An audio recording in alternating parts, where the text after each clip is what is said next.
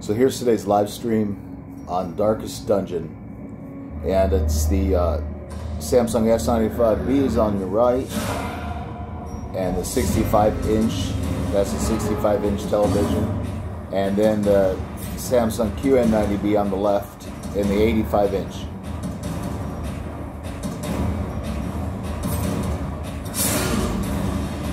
It's pretty much bright daylight in here. Not that much reflection with the windows open, but I wanted to capture it. I had a little interesting surprise this morning, and I'll show you. Continue the onslaught. Destroy. I'm going to my settings, going to my support to show my software. And surprise, lo and behold, I was updated to the 1430 this morning. So this update we've been waiting for so long to pop off finally did on my QN90B. But you probably can't see it from the camera, but if you look closely you'll see the S95B did not update. So I don't know what that's about.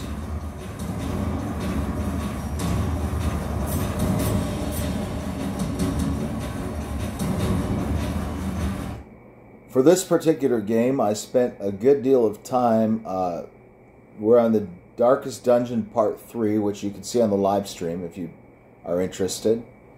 But when I went to play it on my televisions this morning, I had a bit of a surprise in that the QN90B on the left looked infinitely superior to the S95B on the right, and that shouldn't be the case considering it's a dark game. You know, it's, for what it is, it's meant to be dark. So let's go back in there and see if I can get them in sync here.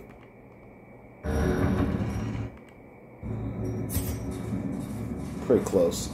So anyway, I don't know what you can see on the picture quality, but it's interesting. I had to do a lot of adjustments to S95B to make it look as good as QN90B. I think I got it. But it wasn't easy. I had both set in movie mode with contrast enhancer totally off. The color setting was on standard where I had left it for watching video. So we're watching a live stream, but it doesn't go into game mode, which would probably optimize the image. When you're watching on the television, it's obviously going to stay in one of your regular modes, and we had it on movie mode. So just to show, out of, for curiosity's sake, for those of you who may be interested on the settings, just to show what I had to do in order to get this S95B looking as sweet and sharp and colorful this morning as the QN90B with the new update I'm getting. I went into the settings.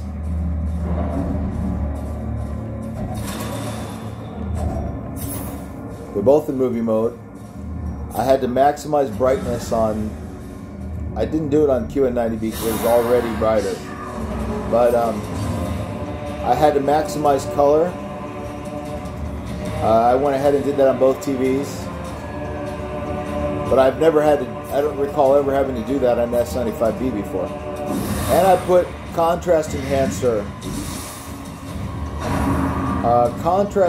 on high on the S95B. That brought it into range where there was enough brightness, and I ended up putting it on low. I usually have it off on QN90B, but I want them to look as close as possible and see, what I can do to get the image. Gamma 2.2 on both of them, shadow detail on one. So, if you can see that those are the settings I ended up with.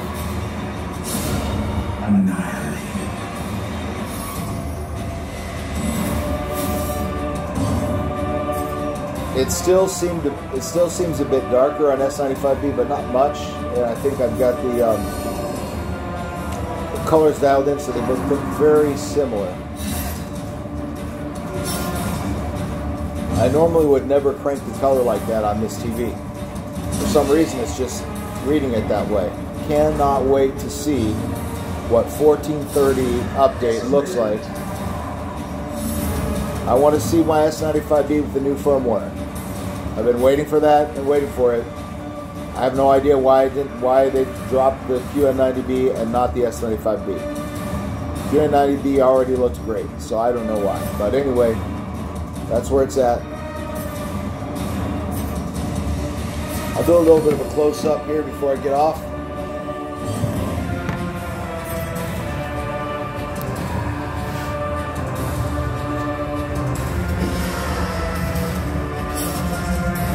S95B in direct sunlight.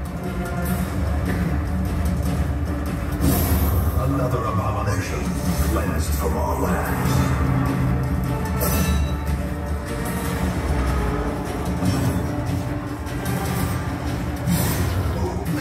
QN90B sort of made to handle that, but the sunlight's not glaring on it. There was a little bit of a rainbow glare coming off it a little while ago, but I don't see it now. Barely. Circle in the dark. The battle may yet See what happens if I close the blinds on the S95B. Get that sun off a bit. Let's see what the advantage goes. What happens when the advantage goes to S95B? OLED advantage. Here we go.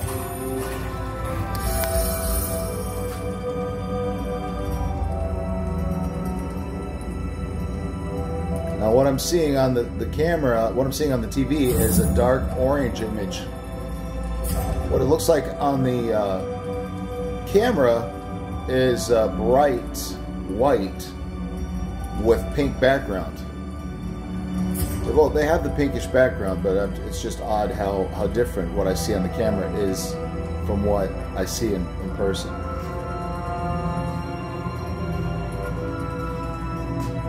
About the same here.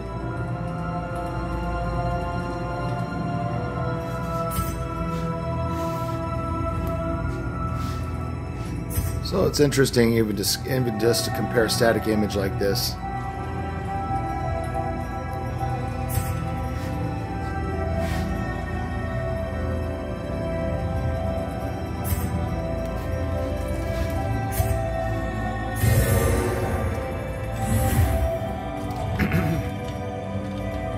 I get so many comments about S95B. It really is a fire starter of a television. I mean, every day I'll get at least a couple of comments or messages hating on it, or a couple that love it, and it's almost it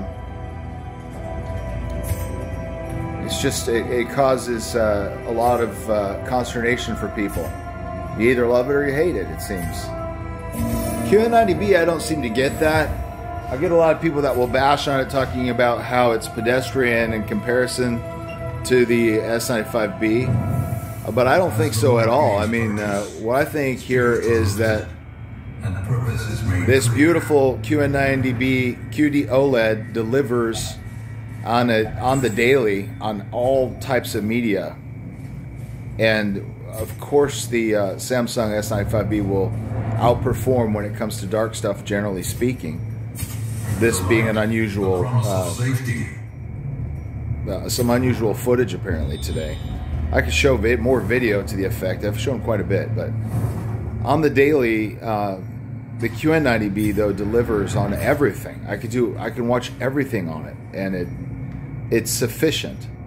If you go back and look at some of the streams, or not the streams, but the video gaming we've done, I did a series on the Wolfenstein, The New Order, and the first 7 were, or the first 6 were on the S95B, and then the next 6 were done on the QN90B.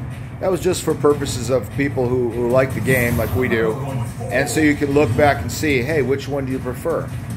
Which one would you rather watch it on? I'd be interested to hear some feedback on that. So far, I haven't had any. I'd like to have people that are aware of what's going on this channel notice what I'm doing, and hopefully, you know, take some sort of a lesson or meaning from it. Anyway, let me know in your comments if you have watched some of those videos and what your thoughts are in comparison. I've bashed a little bit on S95B over the pink backgrounds.